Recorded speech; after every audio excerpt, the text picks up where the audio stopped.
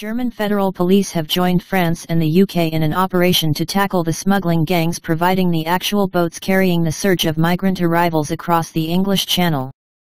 The German federal police have stated that people smugglers operating in the north of France have been procuring inflatable boats and motors from Germany along with other equipment, following a question to the federal government by far-left Party MP Clara Bunger.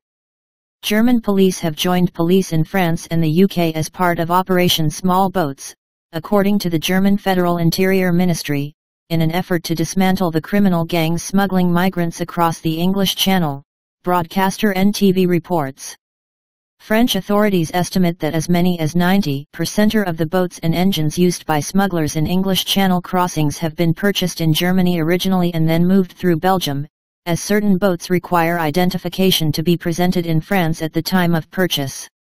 In November of last year, the major sporting retailer Decathlon announced it would be halting sales of kayaks in northern France, stating that some migrants were attempting to use the small boats to cross the channel, saying the migrants could endanger their own lives by doing so. Some of those involved in the people smuggling gangs are said to also be foreign nationals and some are also residents of Germany.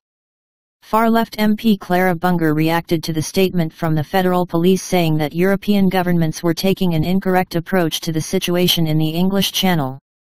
The fact that Germany wants to participate in attempts to make the distribution of inflatable boats more difficult in order to prevent crossings from France to Great Britain across the English Channel is a completely wrong approach, she said, and called for legal routes for migrants to be created.